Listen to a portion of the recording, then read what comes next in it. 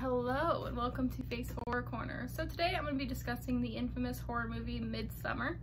To summarize the plot really quickly, Midsommar is about a group of friends who go out to this remote area. I believe it's supposed to be in Sweden, but I'm not too positive about that.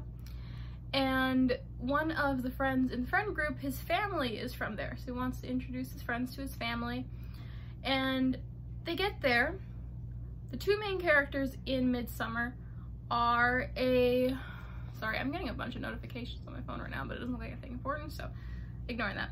The main characters in the group are this girl and her boyfriend. And her boyfriend is, I believe if I remember right, he cheated on her, or he also did not care about the relationship anymore. He kind of wanted to get rid of her, but she was still dating him at the time, but this is important for the plot. So they're in a rocky relationship.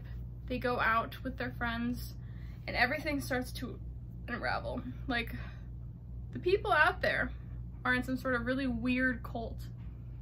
And they don't know that at first, but it gets more obvious as things start to progress and become more bizarre. And the movie is filmed in a way that's very trippy. The plot starts out very analytical, very straightforward. You're 100% sure about what's going on, and then you kind of see the main character's brain disintegrating along with everything around her.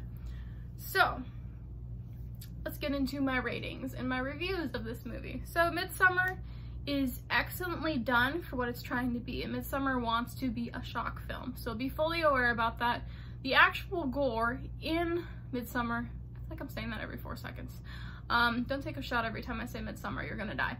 The actual gore in Midsommar is not that bad. I've definitely seen way worse gore, but it's so shocking and sudden and so intense that it gives you more of a visceral reaction than something like the Saw movies does.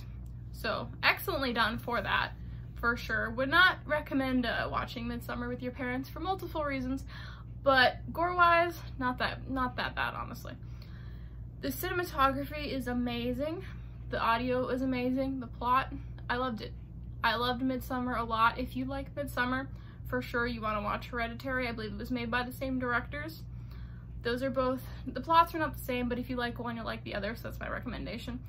Yeah, I was very surprised by how good Midsommar is, because most of the time when a horror movie gets hyped up and I watch it, I'm a little like, eh. Like, for instance, I didn't really like that movie Us that much. It was not bad at all, but some things get so overhyped that once you get into it, you just are like, well, the average person must be a wimp if they think this is horrifying. But Midsommar is freaky.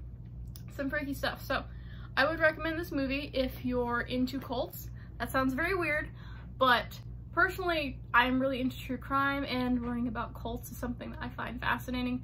So any horror movie that involves cults, it's very hard to find any good ones, but it's fantastic. So if you're into cults, if you really appreciate really good cinematography and suspense built up through the cinematography, you know, tense shots, tense action, it's perfect for that. If you want something shocking, absolutely watch Midsommar. It is one of the most shocking horror films I think I've ever seen. We're talking almost up there with Human Centipede. Human Centipede 2 specifically, because the first one was not as bad as the second one. But if you're into those three things, for sure watch Midsommar. So thank you guys so much for watching. Let me know if you have any films or anything horror related that you want me to review.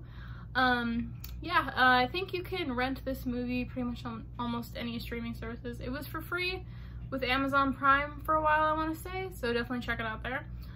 And yeah, I will catch you all next week, or the week after, I'm not sure. Anyways, I'll be here soon. See ya.